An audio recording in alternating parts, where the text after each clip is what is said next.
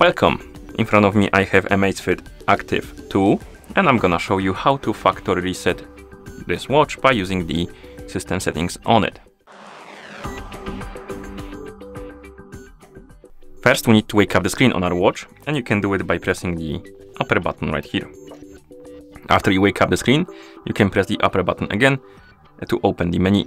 Then scroll through the menu, look for the settings icon, and once you find the settings icon, tap on it to enter the settings. In settings, scroll through the menu and look for the option called the system. And once you find it, tap on it. In the system menu, look for the option called factory reset. It will be at the bottom of the menu. Tap on it, and here scroll down, and as you can see, we have some options. You can select basically what do you want to remove from your watch. If you check the boxes, the data will be removed. So for example, we have local music, offline maps, app store apps, watch faces, and stuff like that. If you don't want to remove them, oh, never mind, it's other way around. So if you check the boxes, the data will stay. If you uncheck the boxes, it will remove them. So if you want to keep any of the data like local music, offline maps, app store apps, watch faces, and workout history, check the boxes, and then you can tap on confirm. If you want to remove everything, make sure that the boxes are unchecked, and then tap on confirm.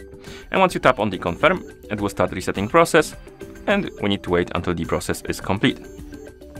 One thing I forgot to mention is that if you want to factory reset your watch, make sure that the battery level on your watch is at least above 20 or 30%, because if the battery dies during the resetting process, it might damage your watch. So please remember about the battery before you reset your watch.